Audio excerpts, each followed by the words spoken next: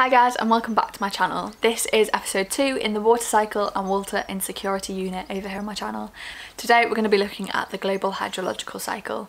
I'll link the playlist up here. There's one previous episode, it was only really short, you can go ahead and watch it after this.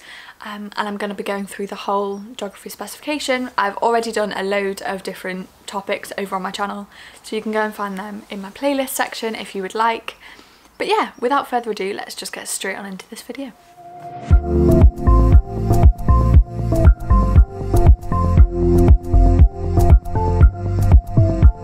Where is all the water?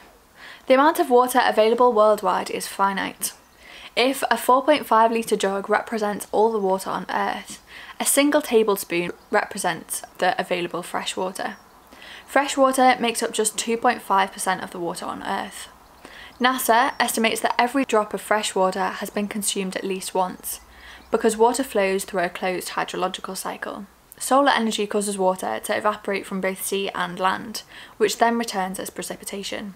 However, most fresh water is locked up as either ice or groundwater for anything from 1,000 to 10,000 years. The global hydrological cycle, a closed system. The total amount of water in the world does not change. The hydrological cycle is a closed system.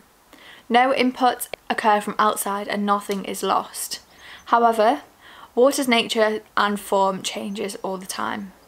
Two processes, solar energy and gravitational potential energy, drive the global hydrological cycle. More evaporation occurs as global climate warms, which increases moisture level in the atmosphere. This in turn then leads to increased condensation as air cools, and therefore increased precipitation. This explains why some places may experience increased cloud cover and precipitation as climate changes. Gravitational potential energy keeps water moving throughout the system in a sequence of inputs, outputs, stores and flows. At a global scale, the system is continuous, with outputs governing inputs because nothing is lost or gained. However, shifts in the world's climatic zones means that some stores are depleting, such as the ice in the polar regions and in mountain glaciers is melting without being replenished. In areas that are warming, ground surfaces dry out as evaporation increases. Global air circulation then takes this extra vapour to cooler areas, where it condenses into clouds and precipitation. Global extremes. Solar energy is concentrated at the tropics, where much is absorbed by the sea. Evaporation from the sea produces high rainfall. 74% of the world's rainfall occurs at sea, mostly within the tropics. The rest is distributed unevenly, both spatially and in time. The seasonal monsoons and droughts of Africa and Asia contrast with the temperature climate of northwest Europe. Different climatic regions vary in the size and nature of their inputs, transfers and flows of water. The polar and tropical rainforest regions provide clear examples of how different hydrological processes compare. Let's talk for a second about polar hydrology. There are freeze-thaw seasonal differences. Winter snow insulates the ground and 85% of solar radiation is reflected. Permafrost creates impermeable surfaces. Lakes and rivers are frozen. Limited vegetation cover reduces heat absorption. The spring thaw causes rapid runoff.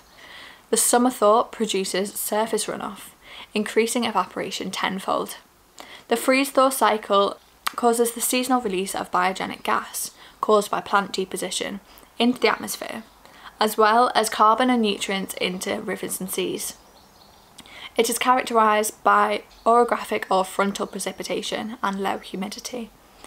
Annual precipitation here is less than 200 millimetres.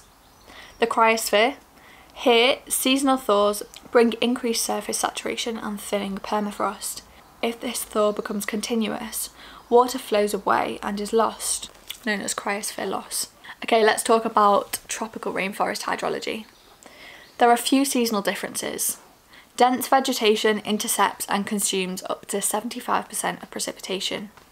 50 to 75% of precipitation then returns by evapotranspiration. Evapotranspiration cools the air as energy is used during the process. Rainforests generate their own rain. Most is recycled within the tropics. Less than 25% of rainfall reaches rivers or other surface water. There is limited surface infiltration or groundwater, and rainforests are cloud factories. Deforestation reduces evaporation, in turn reducing vapour and local rainfall. There are constant high temperatures, and it is characterised by convectional rainfall and high humidity. The annual precipitation here is over 2,000 millimetres a year. Tropical rainforests. Here, permanently dense forests produce high rates of evapotranspiration, with water returning to the surface as precipitation that feeds large rivers such as the Amazon. Global stores and flows.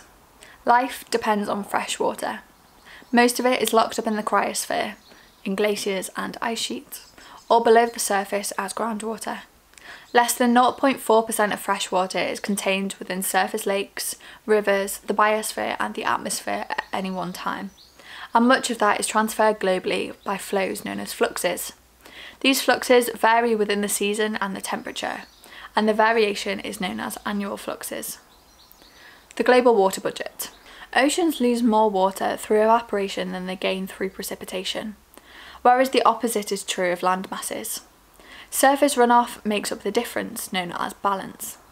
If this balance were disturbed, the oceans would receive more water and the continents would dry. The balance is known as the water budget, and it ensures that this does not happen. Water does not stay in the atmosphere for long. Its resistance time is short because of the yearly flux of 460,000 kilometres cubed, the oceans to atmosphere plus land to atmosphere. It's almost 35 times greater than the amount of water in the atmosphere can hold at any one time. Water resides in oceans for longer periods. The oceans are 3,000 times bigger than either the annual flux to or from the atmosphere or from the land. The importance of the tropics. The steep angle of the sun over the tropical oceans allows intense solar radiation, causing evaporation. Trade winds transfer water vapour towards the intertropical convergence zone, the ITCZ. There, strong convectional currents lift the air so that it cools and condenses into clouds, causing heavy rainstorms. Most of the world's rainfall is created in the ITCZ. This is the biggest flux, transferring water from oceans to land. The ITCZ is a wide belt of clouds within the tropics. These huge atmospheric flows of moisture are called tropospheric rivers. The importance of the polar regions. About 2/3 of the Earth's fresh water is locked up in the cryosphere, places where the temperature remains below freezing for much of the year, such as ice sheets and glaciers. However, the global climate continues to warm. Some of the frozen cryosphere is returned by melting to flow into the sea, adding to the closed hydrological cycle. The polar regions contribute to the circulation of water and transfer of heat around the world, which drive the global hydrological cycle. An ocean circulation occurs known as the thermaline circulation, sometimes called the global conveyor belt. How does this work? How does the thermaline circulation work? Ocean water in the polar regions is colder, more saline, salty, and denser than the tropics, and so it sinks. The cold sinking water draws in warmer water from the ocean surface above, which in turn draws water across the surface from the tropics. The movement of water from the tropics draws up cold water from the ocean bottom to be warmed again. Fossil water. Untapped ancient stores of fresh water exist in the polar region and beneath many deserts. New technologies now make it possible to access these water stores, known as aquifers, beneath Greenland's ice sheet and under the Kenyan desert. For example, Kenya's Laikipia aquifer contains an estimated 200 billion cubic metres of fresh water. That's 70 years' supply at Kenya's current rate of use, even without the natural replenishment that it receives from mountain streams. And that is the end of the second episode of this series. I hope you learned something. I hope you can take something away from it. Please do subscribe down below, as I'll be uploading the next one next week.